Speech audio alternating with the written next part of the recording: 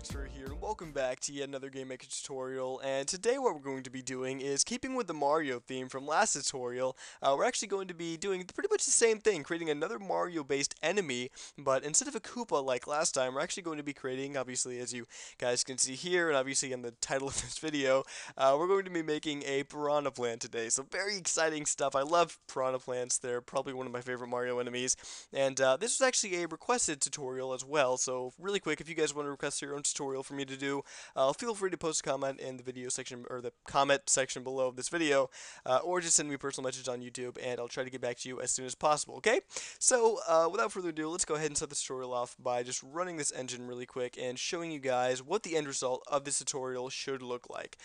So as you guys can see here, we have two Piranha Plants, and the reason I put two kind of side by side, one in the pipe and then one not in the pipe, is to show you guys what all is really going on here. So this pipe, for first of all, is actually just a tile in which I've changed the depth, so it's actually showing in front of the Piranha Plant.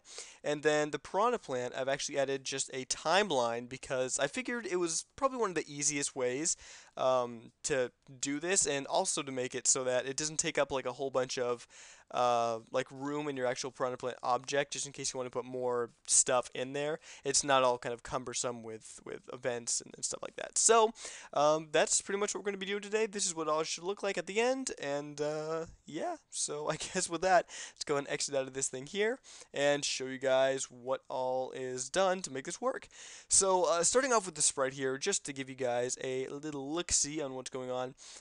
This is just a simple 32 by 32 sprite I came up with, just something little doodle here to actually have something to look at and show you guys the Piranha Plant, I guess.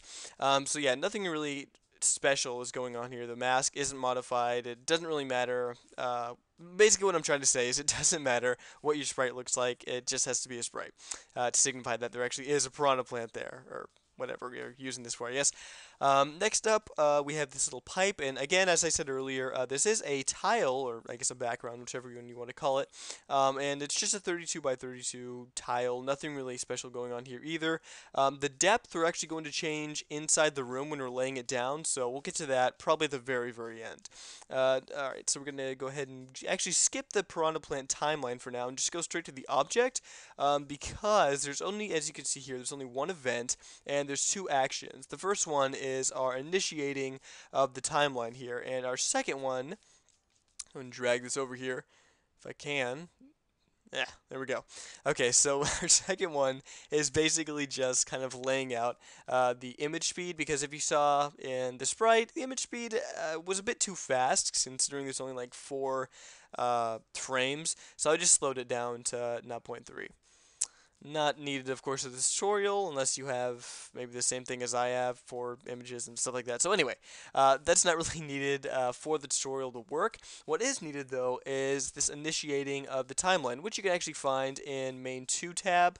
It's going to be right below the timer here, or alarm, excuse me. It's going to be called set timeline, and I was going to do this in code, but doing it in code is actually a bit more tedious than it is made out to be for the D&D, so I decided to just do a regular action and get it over with.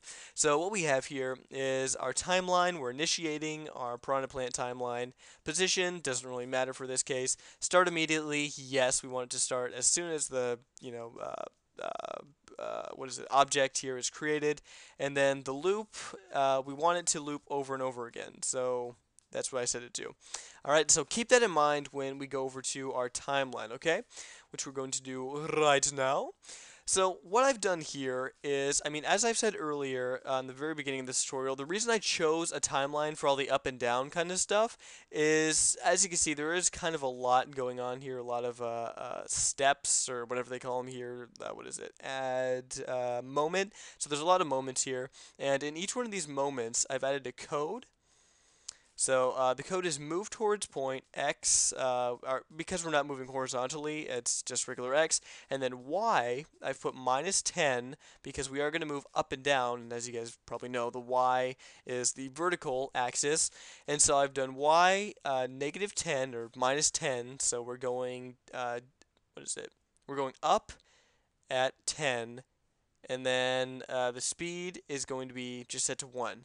And you're probably going to want to fiddle around with this a little bit just to get it to your liking. So, I mean, change the Y from 10 to like, I don't know, maybe 5, and then the speed at like zero point 0.5, I don't know, whatever suits you, whatever floats your boat.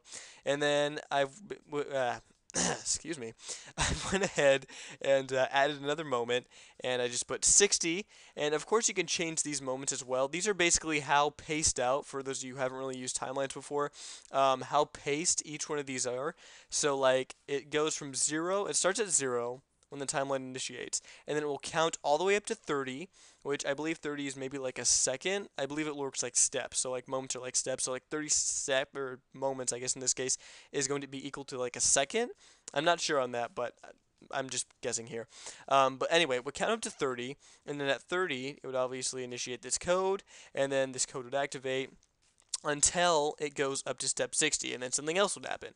And so in step 60, I put speed equals 0. So we're going up until step 60, and then we just stop. And we're going to stay stopped until step 90. And obviously, I mean, as I showed earlier, I just added another moment. So I went like 60, and then I went up to 90.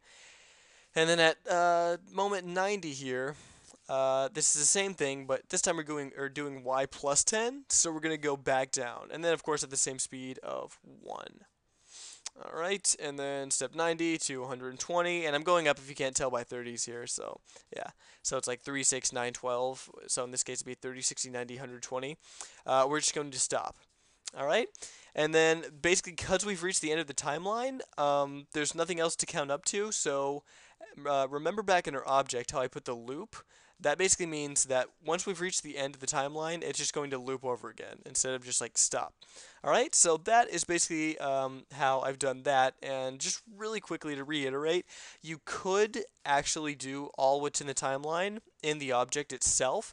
You just have like a lot more like alarms and stuff. So you'd go like alarm 0, and then basically everything that you've done in here, but just with like alarms.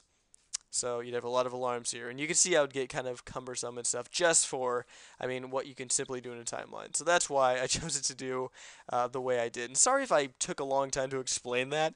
I just want to make sure that, I mean, I have done it a bit of a weird way, but I just want to make sure you guys understand why I actually did it that way. All right, and obviously for those of you guys who haven't used timelines too much for, I want to explain for those guys. So finally, the last thing that I want to go ahead and get out of the way and show to you guys is the adding of the this tile here. Remember I said that we'd get back to this earlier? So what we're actually going to do here is if you place a tile, you go to your Tiles tab, and automatically you can use any of your backgrounds as a tile. A lot of you, I'm sure, already know this, but basically, you have what's down here, as I'm going to go ahead and actually minimize this here. Bring that down there. So down here, you have your current layer. They call it layer, but it's basically just tile or background, if you will, depth. And it works the same as object depth over here. So what I've done is if I place a normal tile on the default depth, which is like, oh, I guess I don't have the default depth. But basically the default depth is like a million or something like that. Let me just go ahead and create one. Actually, I'll just go 0. So if we create this pipe right now at 0 tile depth, go like that. Oh, wait. Hold up. Hang on here. Okay, good. Let's go and change it to like 5. Alright, we should place this out at 5, and oops. There we go. So it will actually be placed behind the object, and obviously that's not what we want, or what we want. So let me go and delete that really quick. And let's go ahead and, just for the sake of doing it again, showing you guys, let's create a new depth and go -5. So we're doing basically in front of stuff. We can go ahead and place it in front of all of our objects now, and there we go. And that's how you do like tile depths in a nutshell. And of course you can obviously change up your depth of your Piranha Plant object, or any object for that matter, and it will basically kind of switch between and stuff of depth. So anyway, I'm not going to go any more into that than I already have, because it will just get kind of confusing, and I'll probably start to to babble on a little bit. So that is basically how that works, guys, and that's pretty much the whole entire tutorial. So hopefully you guys enjoyed this. Hopefully it works out for you. Let me go and just run this really quick again so you guys don't get super bored of just watching a blank screen. And yeah, I'm sorry if it took me a little while longer to explain stuff. You guys know how I am. If you guys have watched me for a long enough time, I like to just ensure that everybody gets kind of what's going on. I don't want to leave anyone in the dark. And yeah, so that's basically it. Code should be found in the description, even though there's not really a lot. But yeah, I'll just put it in there nonetheless. And until next time, guys, until the next tutorial, until the next video, I guess. This has been rexfurry here. And until then, I will see you all next time. It's kind of a weird ending, kind of like mix things together. But nonetheless, hopefully you guys have a good day. And, well, I said it before, I'll see you guys then. Bye.